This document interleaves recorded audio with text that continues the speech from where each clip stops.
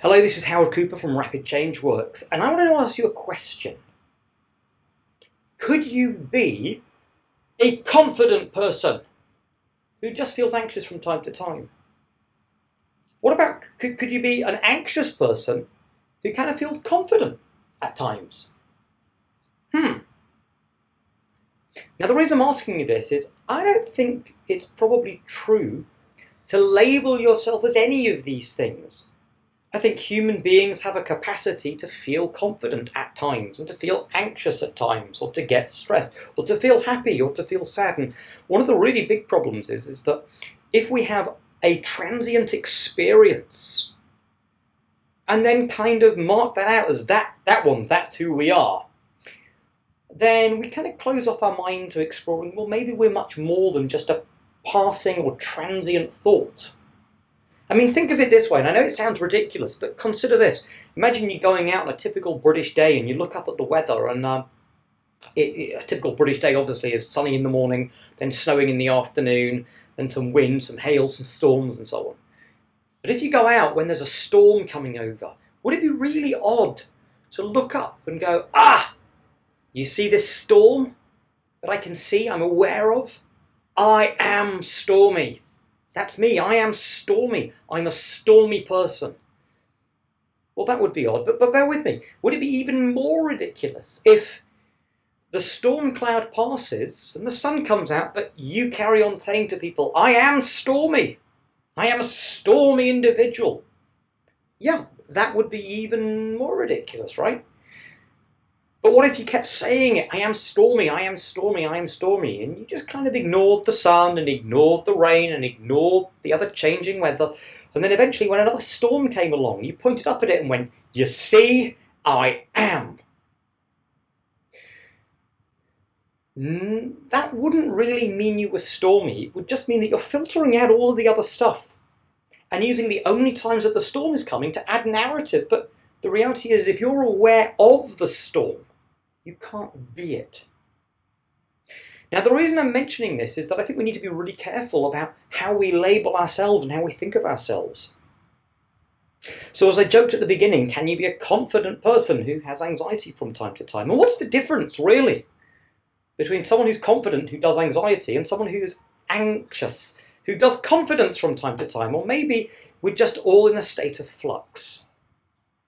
And I was invited by someone, contacted out the blue on Facebook, contacted by someone who invited me to join their Facebook forum, their Facebook group that was designed to support other people. And listen, I'm not going to mention the name of this group, but I had a deep problem with the title. And I've got no problem with the intention of the group. The intention of the group is to, of course, give help and support for people who are really struggling. But the group bothered me, the group title.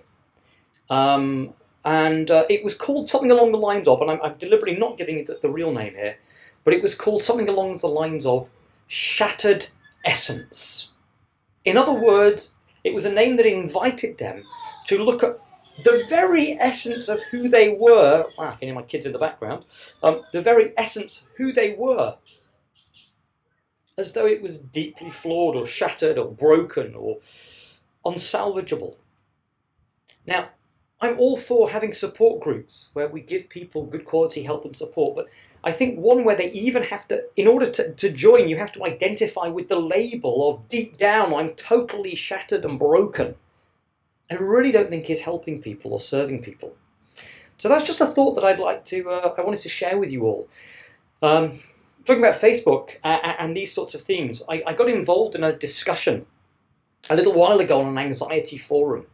It was an anxiety and depression forum, and someone had posted this question: what do I do, or what should I do, when my depression puts up the thought I'm worthless and life is shit? And a bunch of people were commenting underneath things like, don't worry, hun, you'll be alright. Think positive, it's gonna be fine, you're worthwhile, you're a wonderful human being, life is great. But I kind of took to my keyboard, and I'm not always a keyboard warrior, but there we go. And I took to my keyboard and I posted this in response. Let me ask you a different question, I said.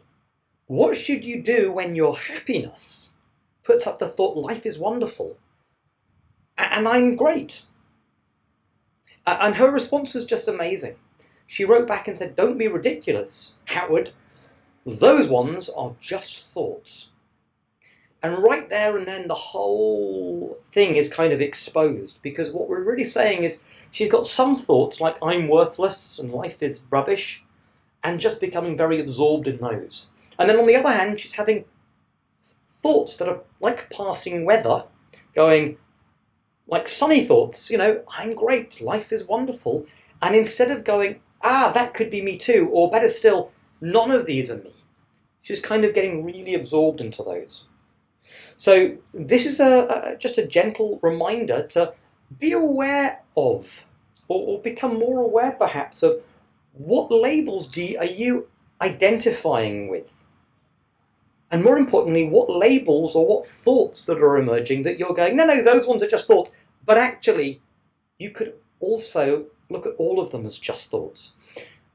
This is stuff that we're going to be exploring in much more detail I've got a 12-week Corona Anxiety Support Group, and it starts on Monday.